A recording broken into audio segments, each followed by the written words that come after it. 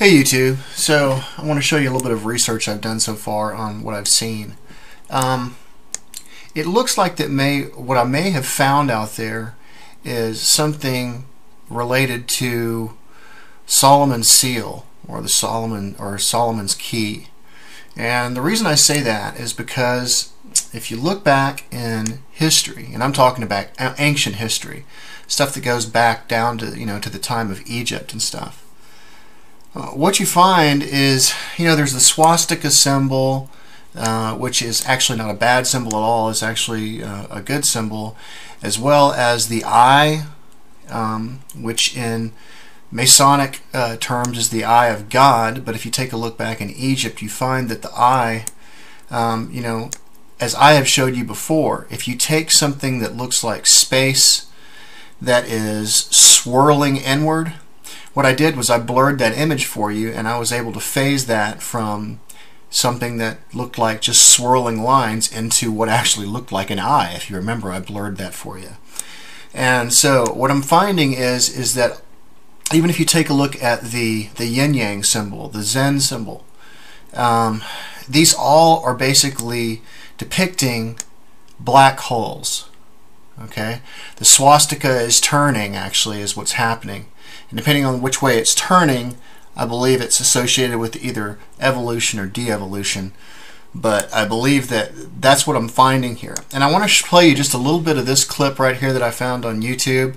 I apologize for the quality of it, but I want you to just kind of see what this person put together. It was called Forbidden Knowledge, The Secret of Creation. And I skipped forward past this in the beginning, God created time, space, and matter part, because I wanted you to see the symbol associated with it. Actually, I'm just going to flip through a few of these first.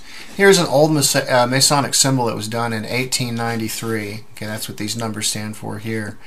But the symbol you see right here in the middle, G, okay, which stands for geometry, or the master architect of the universe.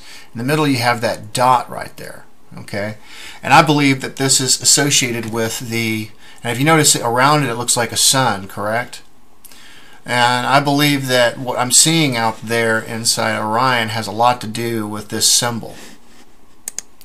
This is inside a Masonic temple, and you can see it's got this sun right in the middle of it, right? Here's another one. It's got the hexagram with G in the middle of it. Here's another one, because what you see here is you see this symbol, and you can see that you have this scale, which is a scale of balance. And so this is kind of where I'm going to go into this clip for you, because it appears that what we may be seeing is something similar to a torus. So let me skip over to that video real quick.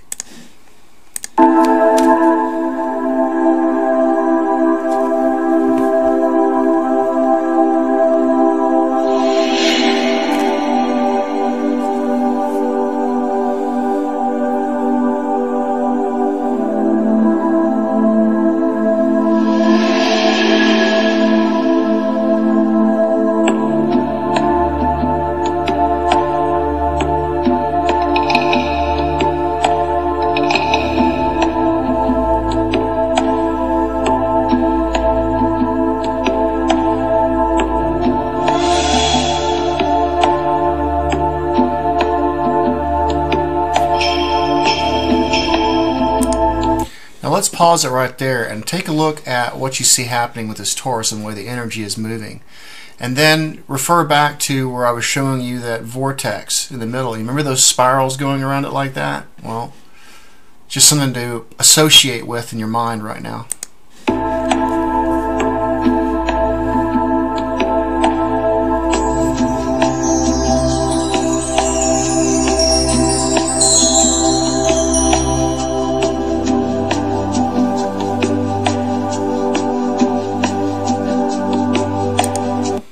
So it's set into motion by a central black hole, which by force of torque creates two equal and opposite polarized magnetic fields. So when you think of positive, negative, okay, think of yin-yang, okay, which is also the symbol of the center of a black hole, I believe. And by the way, the Star of David is supposed to be a triangle of water overlapping with a triangle of fire. Okay?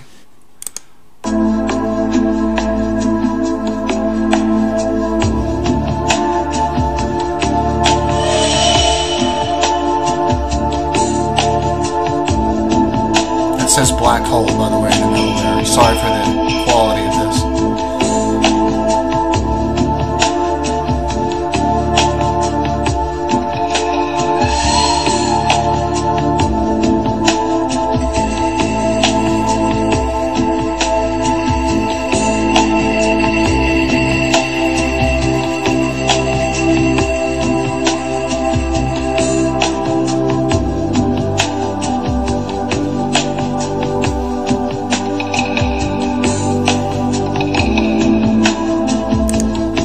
Okay, let me stop right there. Now this is something about the Star of David I found on the internet. It says Masonic occult symbols are still illustrated. The hexagram is formed by uniting the water triangle with the fire triangle, which is the six-pointed Star of David, Solomon's seal, etc. When the two triangles, the water triangle and the fire triangle, are joined together into one symbol, it forms a six-pointed star known as a double triangle hexagram, crest of Solomon, star of the microcosm, and the shield of David, among other names. It is even called the talisman of Saturn. So if it's called the talisman of Saturn, then I think we can rule out the whole fixation of Saturn itself. This isn't just about Saturn. This is about some kind of power or some kind of creationary force in the universe. And so now let's take a look in Wikipedia real quick. So I'm looking at the Seal of Solomon here. Here is one right here where we have a picture of an old coin. If you look in the middle of this thing, you can see that there is something in the middle of it, right? And I believe that is what our black hole is. Okay. And also what it says about this thing is it says that it was said to have been possessed by King Solomon, which variously gave him the power to command demons, genies, or speak with animals. Now, when it says gave him power, I believe what's we're really talking about here is we're talking about the power that can be obtained by the use of this force in nature. And I believe that's when, so when we start talking about new technology, the Taurus, these free energy devices that could really be used to power things for a long time. I think that's what we're talking about here. It's not necessarily associated with demons. It's associated with using the balance contained within the universe. We could actually use the power of this kind of thing to for free energy and stuff like that. And I believe that this goes into Nassim Haramein's his work. And so what I keep seeing here over and over again, and I'll let you go on this one, but I keep seeing several things coming up all the time in symbols, and I'm finding them actually in the universe. I'm actually finding them in the center of galaxies and so forth. I'm seeing the eye. I'm seeing the ancient swastika. I've now found the Star of David in the center of the Orion Nebula, and contained within inside it a vortex, which I believe it's all pointing to black hole stuff. The swastika, the eye, the Star of David, and it's all talking about this.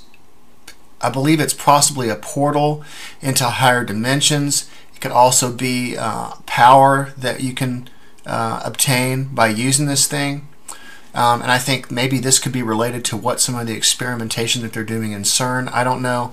These are all speculations at this time, but I wanted to let you know where I was on my research, because it looks like what I may have found out there is something related to the Seal of Solomon, possibly the Lost Key. And I'm well aware of Wayne Herschel's work, but I don't know that I totally agree with everything that he says so far, because of what I'm finding out there inside the Orion Nebula and so forth.